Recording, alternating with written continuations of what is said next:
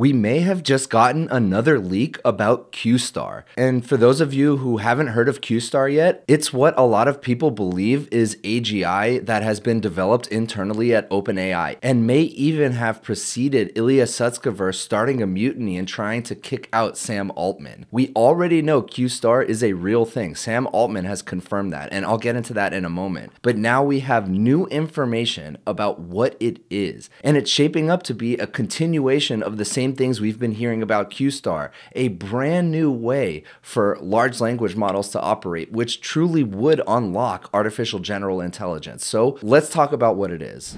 All right, first, a little bit of a backstory. QStar was first heard about a few months ago, right around the time that Sam Altman was temporarily fired from OpenAI. And in fact, he gave an interview in which he was asked about QStar, and he said no particular comment on that unfortunate leak. So he basically confirmed they're working on something called QStar. There's a project called QStar, but he's not giving any information away about what it actually is. But we were able to find bits and pieces by scouring the web and some leaks here and there. And the rest of this quote is basically just very media friendly. Hey, I'm not going to say anything. We're doing a lot of research. We're making a lot of progress. But he did also say in and around that time that he's been in the room only a handful of times in his career where major breakthroughs have occurred. And he said around that time that day was one of them. So this could truly be QStar that he's referring to. And all of this happened months ago, and we really haven't heard much since then. And I also want to point out, a lot of this is just rumors and speculation, but it's fun to think about, and I enjoy it. And I hope you enjoy thinking through what the possibilities are with regards to QStar.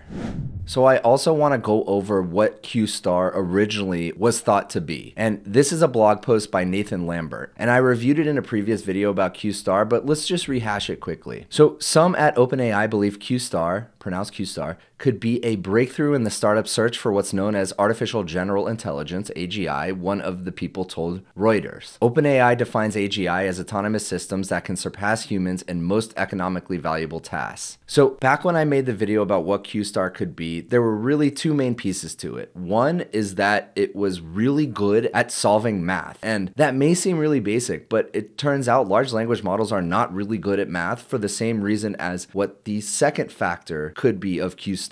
And that is the ability to have broader planning. And planning is something that large language models do not do well. All a large language model is doing is predicting the next token in a sequence of tokens. It's basically a big matrix math problem, and it's trying to figure out what is the most likely next word in a sentence. So being able to plan and have higher level thinking and long-term planning in general is really difficult for large language models to do on their own. There have been a lot of techniques to allow them to basically fake their way into longer term planning with the use of things like tree of thought and think step by step. And all of these are good, but it's basically trying to find a fix for a problem that large language models have inherently. And in a moment, I'm going to get to what the new information we just learned is. So stick with me for just a minute while I go over what we've already learned. So there are two main things that Nathan Lambert has pointed out that may be QStar. One is self-play, the idea that an agent can improve its gameplay by playing against slightly different versions of itself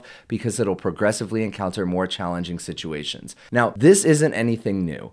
This has been done with systems like AlphaGo and a lot of the work that NVIDIA is doing right now with Dr. Jim Fan's team. So self-play has been around for a while. And with the huge increase in transistors and capabilities and processing power of new chips, the ability to run these simulations over and over again at enormous scale is now possible. And so a lot of people think the key to unlocking AGI is in fact just scale. Now, Yann LeCun doesn't believe that. And I put together a supercut on why he doesn't think that, which I'll show a little brief clip of that right now. Well, it's a big debate among philosophers and also cognitive scientists, like whether intelligence needs to be grounded in reality. I'm clearly in the camp that yes, intelligence cannot appear without some grounding in some reality. It doesn't need to be, physical reality. It could be simulated, but the environment is just much richer than what you can express in language. Language is a very approximate representation of our percepts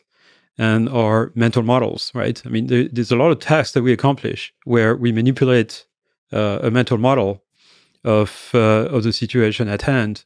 And that has nothing to do with language. So Yann LeCun, the head of Meta's AI division, doesn't think scale is going to solve the problem. He thinks that language models alone do not have the capabilities to model the world. And he's working on something called JEPA, which is said to be able to model the world along with, in parallel with, large language models. Now, back to self-play. Self-play has been done, so we already know about it, and it is really, really powerful for allowing an agent to learn about its environment, whatever environment it's in, without giving it explicit instructions or training. And so that's a really powerful architecture for achieving high intelligence or even AGI. So the second piece of the puzzle for Q-Star is look-ahead planning. And that's what we actually found out more about today, which I'll touch on in a second. But for look-ahead planning, which current large language models don't do very well at all, is the idea of using a model of the world to reason into the future and produce better actions or outputs. So basically, as a large language model is predicting the next token in a string or the next word in a sentence,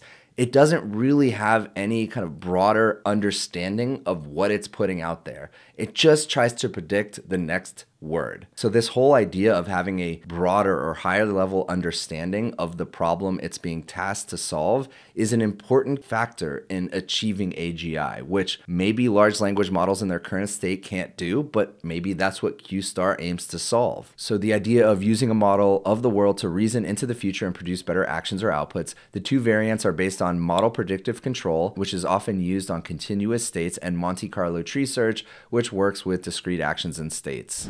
Okay, just a few weeks ago, March 1st, we have Jimmy Apples, a prolific leaker and somebody who has been accurate about different leaks and things coming from OpenAI multiple times, said there was a lot going to be planned Q-Star plus model update before they released 5, that's GPT-5, and now this lawsuit crap referring to Elon Musk's lawsuit against OpenAI, and I made a whole video about that, I'll drop the link to that in the description, is going to put a delay on this until legal gives a green light. Anyways, I'm going to be binging one of those Disco Elysium Dark Outer Wilds again over the weekend. So that's what Jimmy Apples said just a few weeks ago. Now, the last thing I want to show you before I actually show you the leak is Yann LeCun posted just about a week ago. To people who claim thinking and reasoning require language, here is a problem. Now, I want you to think about this. This is really interesting. Yann LeCun's position is that language is not enough to understand the world, to actually set up a world model. And here is an example that he gives. And I want you to think about this as I say this. Imagine standing at the North Pole of the Earth. Walk in any direction in a straight line for 1 kilometer. Now turn 90 degrees to the left. Walk as long as it takes to pass your starting point. And he asks the question, have you walked more than 2 times pi kilometers, exactly 2 times pi kilometers, less than 2 times pi kilometers, or I never came close to my starting point? And it's not really whether you get the answer right or wrong that he's trying to show, it's how you think about it. When you are thinking about this problem, and really this is just a spatial reasoning problem. He's basically saying you didn't really use any language to figure it out. You have a mental model of the world and you used spatial reasoning to figure out what the answer is to this problem. And he's right, but I don't know if that necessarily means language is not enough. Now, thinking through the problem, if we start at point X, we walk in any direction for 1 kilometer, we turn left, and then we walk as long as it takes to pass our starting point, we would never pass our starting point. And so that's the answer right here. I never came close to my starting point. So I'm going to paste this into ChatGPT and just see if we can get it right, just for another angle on this discussion. So I pasted it in and it says right here, less than 2 times pi kilometers, which, correct me if I'm wrong in the comments, but if I walk in one direction, turn left, and continue walking, I will never have passed my original starting point because I need to make 2 left turns to come back around. So ChatGPT got this wrong. And I think that's Yann's point. Okay, now for the leak. This was leaked to an unspecified pastebin, and we cannot confirm the authenticity. It's from an unknown source. And this is from somebody with Twitter handle AI for Success. So let's go over this new information. And it's really all about planning, higher level planning for large language models. So first, Q-Star is a dialogue system conceptualized by OpenAI, designed to enhance the traditional dialogue generation approach through the implementation of an energy-based model. So This is a little bit foreign to me. I don't actually know what energy-based model is, so let's find out.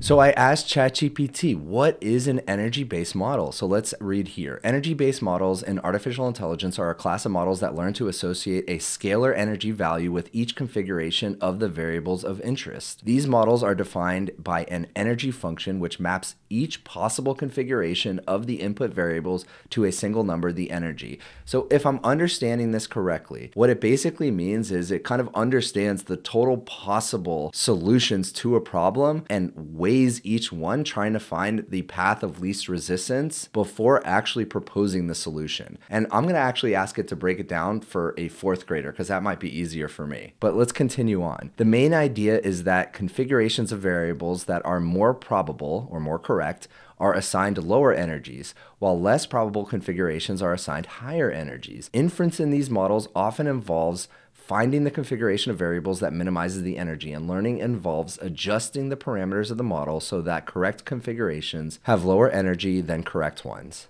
All right, so I asked it to explain it like I'm a fourth grader. Imagine your toy box is like a game where each way of arranging your toys has a score. In this game, the best ways to organize your toys get low scores because they fit perfectly, and the not so good ways get high scores because things just don't fit right. And so they're saying that's basically what an energy-based model is. Okay, back to the leak. So now that we understand what an energy-based model is to the best of our ability, distinct from prevalent autoregressive token prediction methods, that is our current way of doing large language models, that is basically saying just predict the next token, Q-star aims to mimic a form of internal deliberation akin to human thought processes during complex problem solving, such as chess playing, where a deeper analysis of potential moves leads to better decision making compared to rapid, less considered responses. So interesting. So again, it's more of understanding the total universe of potential answers, weighing them against each other before actually providing the answer. This model shifts focus towards the inference of latent variables, reminiscent of constructs in probabilistic models and graphical models, fundamentally altering how dialogue systems operate. So energy-based model for dialogue generation. At the core of Q-star is the EBM, which operates by assessing the compatibility of an answer to a given prompt through a scalar output. The output signifies the energy of the response, where a lower value indicates a higher compatibility, the better answer, and a higher value suggests low compatibility, a poor answer. This mechanism allows Q-star to evaluate potential responses holistically, moving beyond the sequential prediction of tokens to understand the underlying relevance and appropriateness of an answer to the prompt. So again, just being able to plan, being able to think through what are the different options we have here before presenting the solution. And that is a drastic difference from how large language models operate today. They have no thinking. They're just predicting. They're saying, okay, based on everything I've seen, all the tokens, all the prompts you give me, what's the next most likely token to give in the sequence of tokens? So the leak goes on. Optimization in abstract representation space. The innovation in Q-star lies in its optimization process, conducted not within the space of possible text strings, but in an abstract representation of space. So again, not just looking at language. And this is the reason why I showed you Yann LeCun's take on language being enough to form a world model. So Q-star is moving beyond just language. Here, thoughts or ideas are represented in a form that allows for the computational minimization of EBM scalar output, akin to finding the path of least resistance in a landscape. So it still involves gradient descent, which is the main way that machine learning has worked for a while now. A method for finding the minimum of a function, applied to iteratively refine these abstract representations toward those that yield the lowest energy in relation to the prompt. Okay, so this next section talks about how to take these abstract thoughts, and we still need to deliver a text-based response, so how does it do that? Once an optimal abstract representation, one that minimizes the EBM's output, is identified, Q-star employs an autoregressive decoder to transform this abstract thought into a coherent textual response. So this is the bridge between non-linguistic conceptual understanding and the linguistic output required for human interaction. Now it talks about training the system. So the EBM within QStar is trained using a pairs of prompts and responses, which I thought was interesting because that's the traditional way, adjusting the system's parameters to minimize the energy for compatible pairs while ensuring that incompatible pairs result in higher energy levels. So it just goes on to talk more about the training method, but I don't really find this all too interesting, so let's keep going. So now the implications. QStar's approach, leveraging EBMs for dialogue generation, represents a significant departure from traditional language modeling techniques by optimizing over an abstract representation space, and that's really the key innovation of this leak at least, and utilizing gradient-based inference. QStar introduces a more efficient, reasoned, and potentially more powerful method for generating dialogue responses. And then technical considerations. QStar's effectiveness hinges on the intricacies of its EBM, the optimization landscape it navigates, and the accuracy of its abstract representations. The model's capacity to simulate deep reasoning akin to human deliberation sets a new benchmark for dialogue systems. So that's the new information we have. It's a little bit more than we've had before. I find it very fascinating. It is truly a new way that large language models would operate, but it still converts itself to being text at the end of the solution. Now, all of this came from the r/singularity subreddit, and here's the leak, but all of the comments say clearly written by GPT, definitely BS, ignore, complete BS, obviously written by AI. It may all be rumors, but conceptually speaking, if this is actually true, and even just a portion of it is true, it is quite powerful and would actually allow traditional large language models to achieve AGI, where previously, and Jan LeCun believes, large language models alone can't do it. And here's the person who actually tipped me off that there was a new QStar leak. This is by the username Chubby. Because QStar is going viral again, and there are so many uncertainties or even false statements, I recommend everyone to watch a great video about QStar by Matthew Berman. Thank you very much. I appreciate that. And they go on to reference the STAR paper. But before I dive into the STAR paper, let me just read a couple other things by Chubby. QStar is not a myth. It's not magic. It's a scientific approach to teaching LLMs to think and reason. It's an algorithm that teaches AI to think human-like about complex things, teaches itself, and finds the best answer. It uses a similar approach to AlphaGo, utilizing a step-by-step chain of thought process. And so Chubby's take on this is that QStar is actually just a way to teach large language models to think. So think about step-by-step reasoning, chain of thought, and these are all really just sophisticated prompt techniques. So I don't know if that's true or not, but that is what Chubby is saying here. And here is the STAR paper, which came out in 2022, so well before anyone had really heard of QStar out of OpenAI. And this is from the University of Stanford and Google Research. This paper is all about generating step-by-step chain of thought rationale, but being able to teach an LLM about how to do that is very difficult. So we propose a technique to iteratively leverage a small number of rationale examples and a large data set without rationales to bootstrap the ability to perform successively more complex reasoning.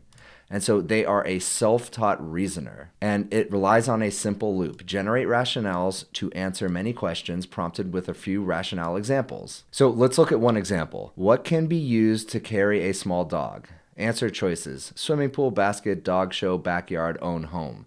So the answer must be something that can be used to carry a small dog. Baskets are designed to hold things, therefore the answer is basket. So this is just an example of the path it takes. So we have the question put into the large language model. It generates the rationale and then an answer. Then if it has the correct answer, it provides the rationale and the answer. And if the answer is wrong, it gives a hint and then goes on to try again with rationale and answer. And so with this technique, it's basically just teaching the large language model how to think iteratively, but it's not actually using a new architecture, which is what this leak is saying.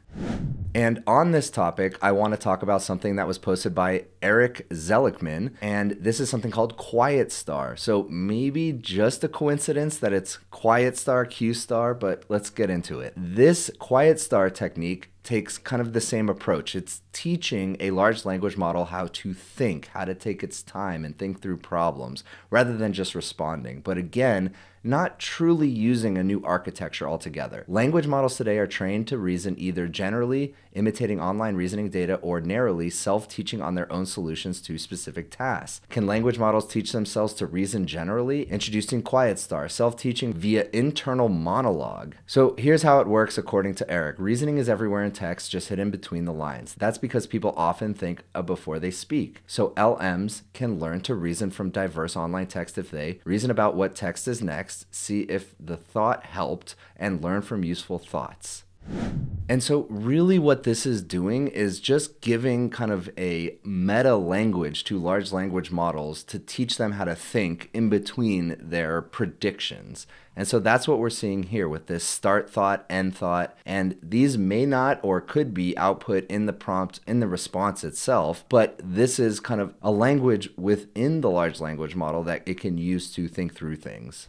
And this Quiet Star, which this paper just came out about a week ago, or actually just a couple days ago, is a generalization of the STAR technique, which we just touched on, and in which language models learn to generate rationales at each token to explain future text, improving their predictions. And what we're seeing here are two benchmarks. We have the GSM 8K and the Common Sense QA, and we can see as more thought, quote unquote thought, is given to the model, the better they are able to perform. And the nice thing about this is it can pretty much be applied to any existing language model. This isn't, again, some new architecture that we're going to have to build new systems for. So I'll drop a link to this paper in the description below. I'm not going to get too much more into it because it is pretty complex, but that is the gist as I understand it.